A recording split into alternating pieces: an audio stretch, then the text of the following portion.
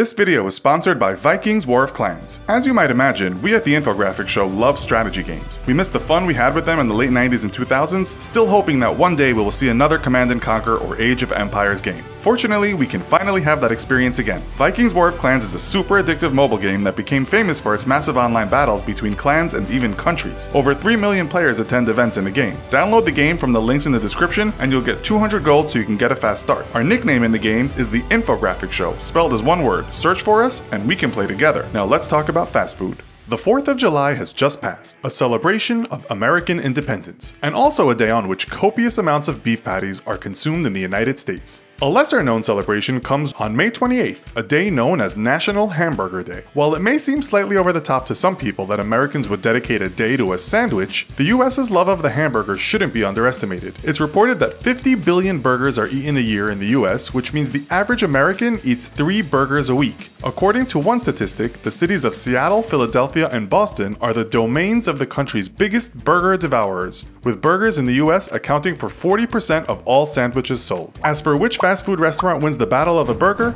Today we'll find out. In this episode of the Infographics Show, McDonald's versus Burger King. Don't forget to subscribe and click the bell button so that you can be part of our notification squad. Let us start by looking at one of capitalism's most controversial success stories, McDonald's. The story begins in San Bernardino, California, 1940, when the McDonald brothers Richard and Maurice opened their first restaurant. The brothers were quick to realize there was a niche in the restaurant business for quickly served meals. To achieve this, they created the Speedy Service System, which helped them make burgers at a rapid rate. The fast food industry was born. It wasn't until sales-minded Ray Kroc got in on the act in 1955 that McDonald's expanded across the nation, with Kroc eventually buying the brothers out. He'd sold 1 million burgers by 1958, each costing around 15 cents. In just 10 years, Kroc helped expand the McDonald's empire to 700 branches throughout the US. Burger King wasn't far behind. After seeing the success of burgers served as fast food, the Florida business pairing of Keith Kramer and his wife's uncle Matthew Burns got the idea to create an Insta-broiler. The two opened restaurants in the mid-50s called Insta Burger Kings, and the company was later bought by franchisees James McLemore and David R. Edgerton. The name was changed to Burger King, and there were 250 Burger Kings in the US by the time it was sold to the Pillsbury Company in 1967. Head to head, there is no doubt that in terms of quantity, McDonald's outguns Burger King in every way. We'll come to quality later. As of January 2017, there were 36,899 McDonald's restaurants in over 100 countries, serving around 69 million customers daily and employing over 375,000 people. In the US alone, there are over 14,000 McDonald's restaurants, making it the second biggest chain in the US. Its revenue for 2016 was over $24 billion, ahead of restaurant chain giants Starbucks and Subway. Burger King was in 4th place. Subway, by the way, has the biggest global reach of all fast food giants, with a total of 44,717 restaurants worldwide. McDonald's is in 2nd place, with Starbucks 3rd at 25,085 global outlets and KFC 4th at 20,604 outlets. By comparison, Burger King has around 15,000 locations worldwide,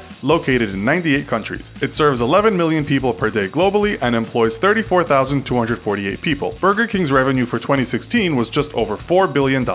If we look at output, McDonald's is the busier of the two restaurants. In total, McDonald's has sold over 300 billion burgers, with Americans consuming over 1 billion pounds of beef in a year at the restaurant. This is equal to about 5.5 million heads of cattle. While McDonald's doesn't release its sales figures for each product, most pundits believe its Big Mac to be its most popular burger. It's been said about 550 million of these double-decker sandwiches are sold every year. Fries are also in demand, with an estimated 9 million pounds of McDonald's fries sold every day. Feeding millions of people daily means maintaining huge stocks and relying on vast amounts of imports. McDonald's is currently the biggest buyer of beef, pork, potatoes, lettuce, and tomatoes in the world, and the 2nd biggest purchaser of chicken after KFC. It also sells over 1 billion cups of coffee each year, with half that amount being sold in the US alone. Again, there are no numbers released by the restaurant, but it's thought Burger King's best-selling item over the years has been its iconic Whopper. This could be changing, with reports surfacing in 2016 that the BK hot dog has become its best-selling item since its introduction. In its bid to catch up to McDonald's, Burger King has introduced a slew of new items over the years, although not all items have gone down too well with customers. One of the latest moves to sway customers happened in New York City when one franchise applied for a liquor license. Burger King is reportedly looking to expand the Booze with a burger option in more locations. Still, Burger King's individual restaurants are said to earn only half as much as a McDonald's outlet. The average McDonald's restaurant in the US in 2014 grossed around $2.6 million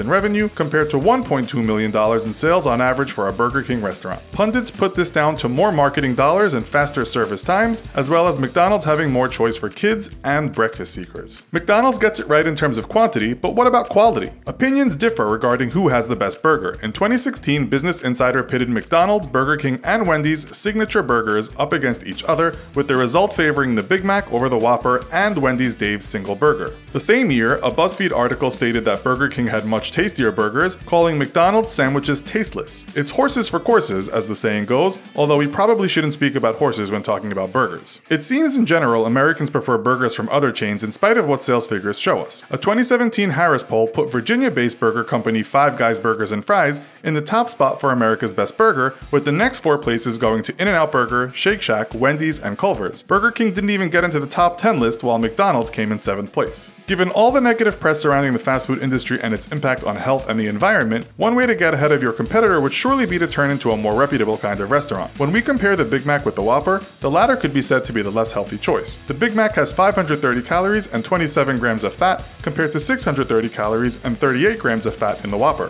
One academic actually wrote a paper on the health differences of the two restaurants, taking into account all similar sandwich items. His conclusion was that there was no significant difference in the amount of calories in McDonald's than in Burger King sandwiches, and so consumers shouldn't bother to stress over which restaurant is healthier. If, however, you just don't give a damn, you might order the 770-calorie McDonald's double quarter pounder with cheese or the triple Whopper that contains a staggering 1,020 calories. Both these burgers can't compare with Hardee's 2/3 pound monster thick burger, which contains 1,290 calories, or about half the calories a man needs each day to maintain a healthy diet. Add to that a 750 plus calorie large shake and a 500 calorie bag of fries, and it's easy to see why the burger-loving Americans are living through an obesity pandemic. Regarding environmental issues, where should you eat if you are looking for a more ethical burger? The United Nations Environmental Program has called beef a climate-harmful meat, a product which basically is the foundation of these two restaurants. In terms of sustainability, a 2016 report from the Harvard Business School said McDonald's had made great strides in making itself a more sustainable enterprise, while the report also said Burger King had failed egregiously to do just that. McDonald's has also made more headway than Burger King in lessening antibiotics use for its meat products, according to reports.